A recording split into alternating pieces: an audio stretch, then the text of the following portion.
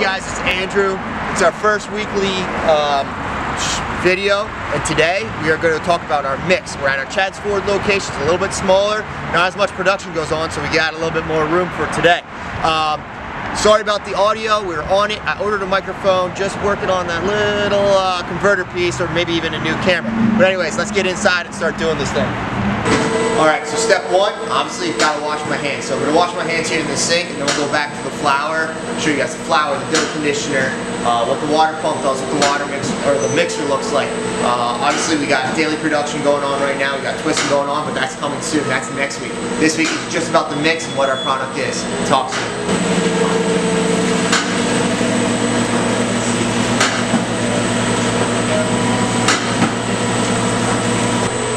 So our mix, I'll show you all the machines first, and then after the machines we get to the actual goodies. What makes those delicious pretzels, rivets, minis, anything we have in this place does that. The only thing we do not make here is our cheesesteaks. That comes from a packager, but everything else is made in-house here when it comes to the product.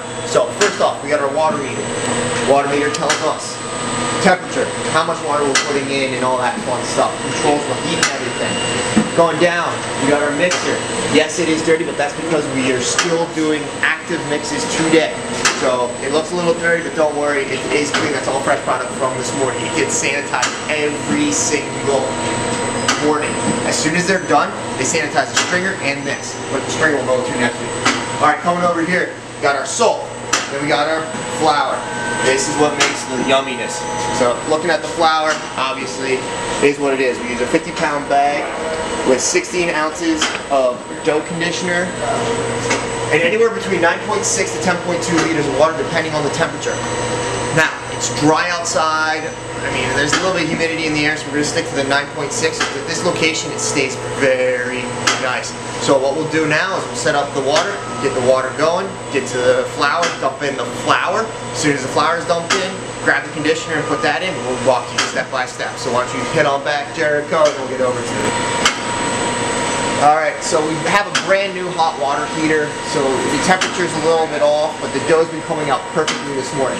So what the first thing we do is just hit the power button, automatically just dumps on into our mix.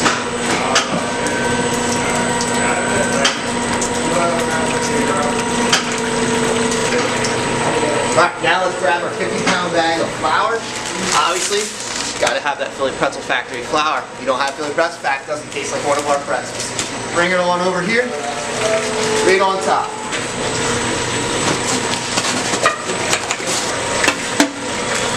Slowly dump on in.